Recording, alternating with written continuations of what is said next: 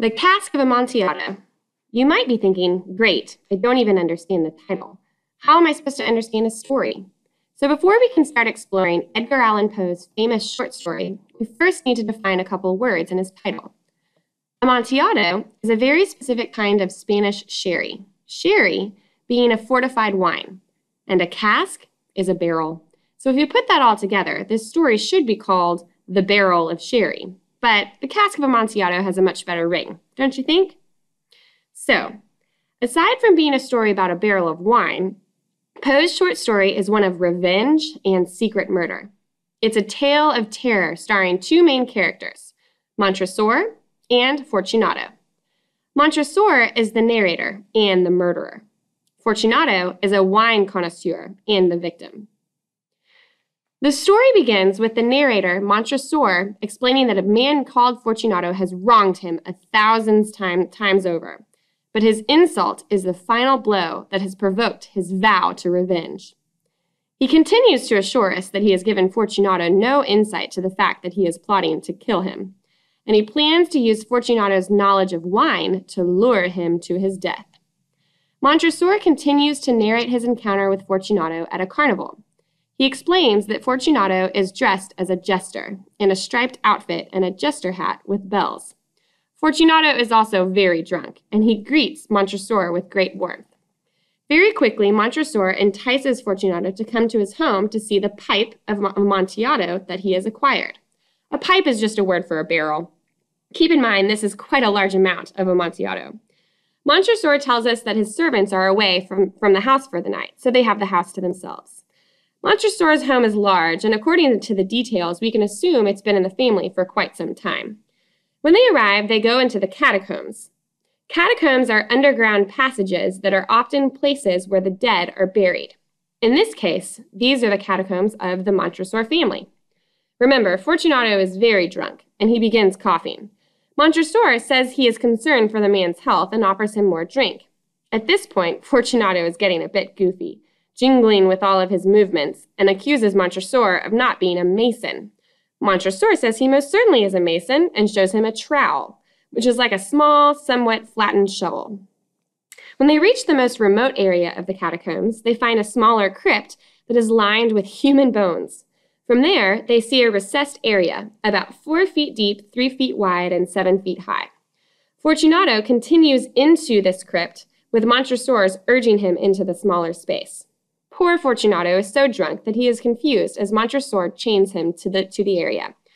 Fortunato is still asking for the Amontillado while Montresor brings in stone and mortar. Once Montresor starts building a wall at the entrance of the small area, Fortunato sobers up quickly. Montresor describes the sounds he hears as he builds, the jingling of Fortunato's bells and the clanking of the chains. Once the wall is about halfway up, Fortunato starts screaming, and Montresor mocks him. Fortunato calms and says, "A very good joke indeed," probably with his last bit of hope. Montresor humors him for a moment, but soon Fortunato realizes this is not a game. He screams, "For the love of God, Montresor!" and Montresor repeats his words. Then there is silence. Montresor, who wants Fortunato to continue to beg, becomes impatient and calls out to Fortunato, trying to provoke him. The man does not respond. In hopes of getting Fortunato to respond in some way, Montresor throws a torch into the only open area left. He hears the tinkling of bells. He says that his heart grew sick, but only on the account of the dampness of the catacombs. And then he finishes building the wall. Then he says the events actually happened 50 years ago. He concludes his reminiscence with "Rest in peace." So, nothing like a story about burying someone alive, right? This particular short story is known as Poe's perfect piece, with each piece of information, each step of the plot, being intentionally prepared and executed. No pun intended. Poe called this the unity of effect. Everything is relevant, especially each part of the plot. You might be familiar with the classic elements of plot and the plot diagram. Poe follows this concept intentionally, making each step of the story important to the next. The exposition is the introduction to the story. Usually, this is where we learn about characters and setting. Poe sets the story as Montresor's memory.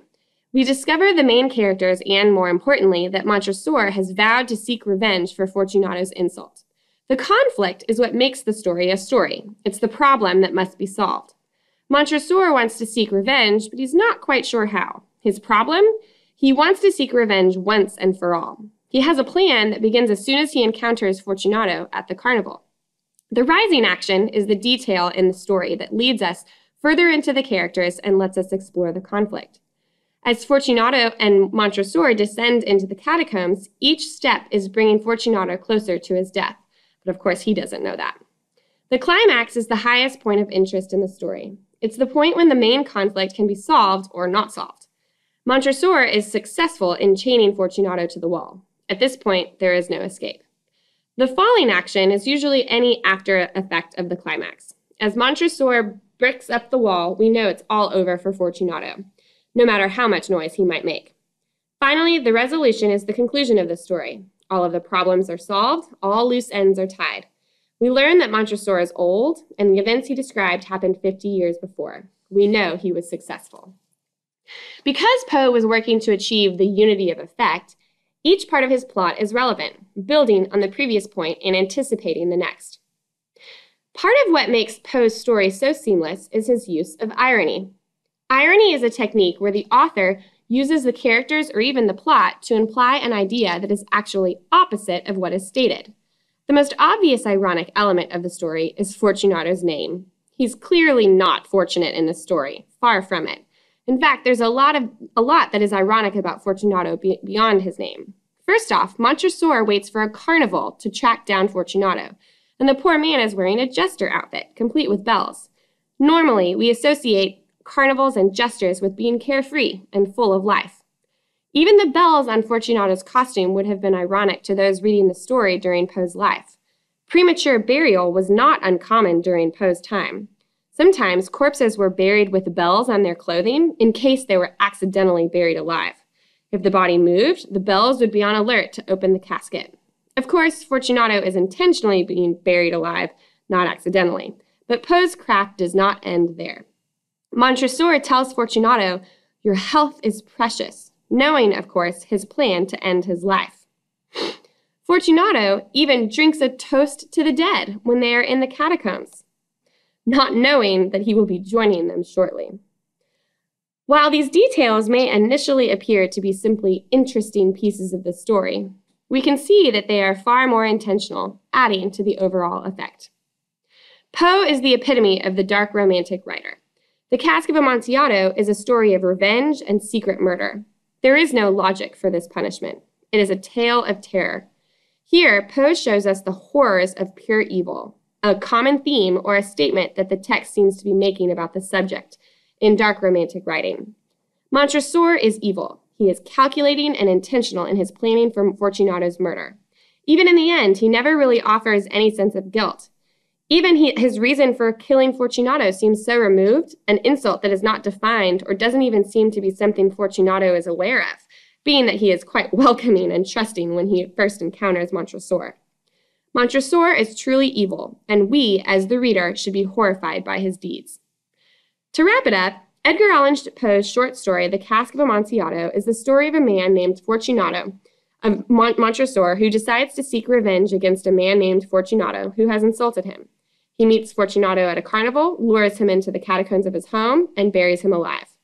Poe achieves what he calls the unity of effect by intentionally building each element of the plot, intertwining it with irony. The result is a story of revenge and secret murder. This is a chilling, dark romantic tale to remind us that pure evil still lurks in the minds of men.